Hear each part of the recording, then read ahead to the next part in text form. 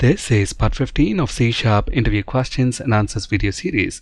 One of our YouTube channel subscribers faced this C# question in an interview for an entry-level C# developer role. And here is the question. What is the access modifier of the default constructor in C#? The answer is simple. It is public. Let's prove this now. We have a simple console application here.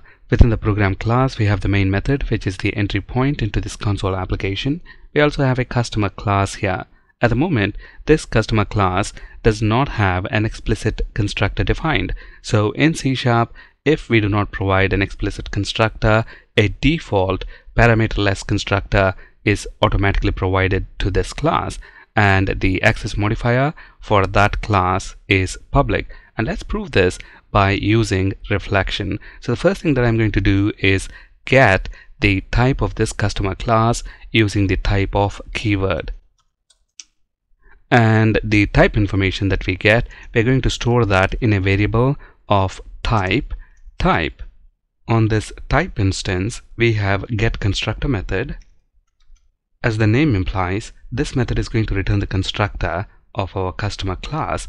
And from the IntelliSense, notice this method expects type array to be passed as a parameter. For now, I'm going to pass an empty array. We'll understand the reason for that in just a bit. The easiest way to pass an empty type array is by using type.emptyTypes. This method getConstructor, as you can see from the IntelliSense, returns an object of type constructor_info. So let's create a variable of type constructor_info, and this class is within system.reflection namespace. So let's bring that in. I'm also going to name the variable constructor_info with a lowercase c.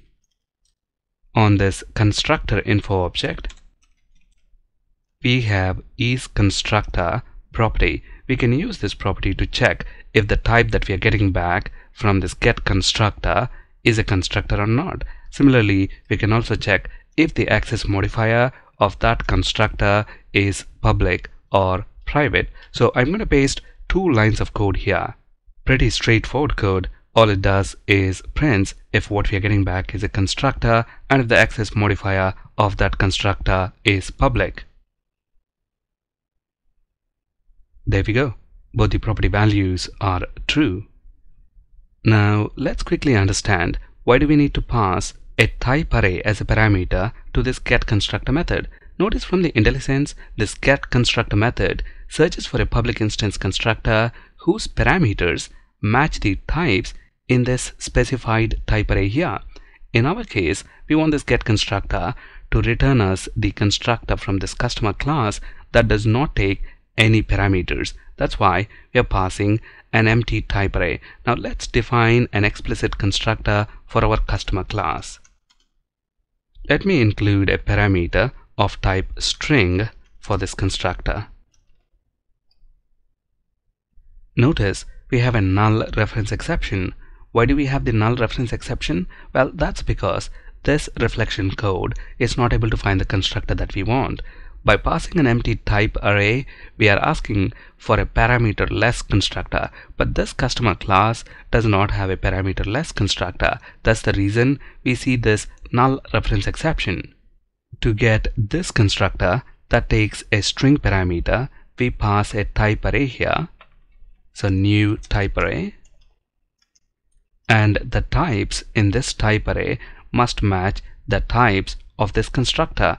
So we want a string type, and for that we are going to use type of keyword and then specify the type as string.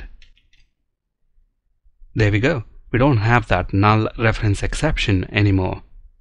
Now let's change the access modifier of this constructor to private and see what happens. Notice we again have a null reference exception. That's because by default, as you can see from the IntelliSense, this method searches for a public instance constructor, but now we have a private instance constructor. To get a private or protected instance constructor, that is a non-public instance constructor, we're going to make use of another overloaded version of this get constructor method, I'm going to use this second overloaded version.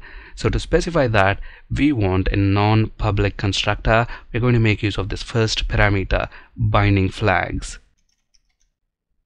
We want non-public instance constructor. We specify that using this binding flags expression.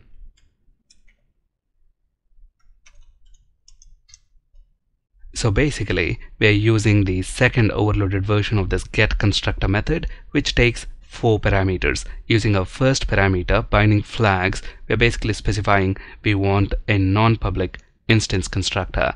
And then for the second parameter, that is for the binder parameter, we are passing null, and the third parameter is our type array, and the fourth parameter is parameter modifiers, and we are passing null for that. So with all these changes in place, let's run our project one more time. Notice isPublic property is false. That's because our constructor here is private. Let's confirm it's actually a private constructor by checking isPrivate property. There we go. IsPrivate is true. What if the access modifier of our constructor is protected?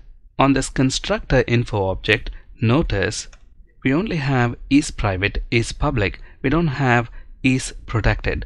To check if the access modifier is protected, use isFamily property.